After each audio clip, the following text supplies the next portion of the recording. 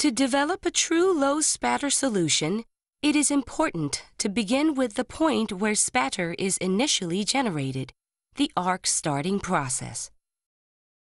In the high-speed videos, you will see how conventional and the active wire feed process handle the worst-case arc starting scenario in which the torch is perpendicular to the plate and the wire is preloaded,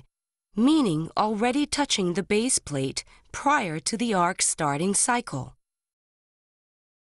On the right, you can see conventional arc starting and the violent results that can occur with large spatter being expulsed and a significant amount of time until the process recovers and becomes stable enough to form a weld pool. On the left, the active wire feed process uses a function called active start, where the wire is retracted, which minimizes the size and the amount of spatter expulsed, while at the same time quickly and efficiently stabilizing the arc to rapidly form a weld pool.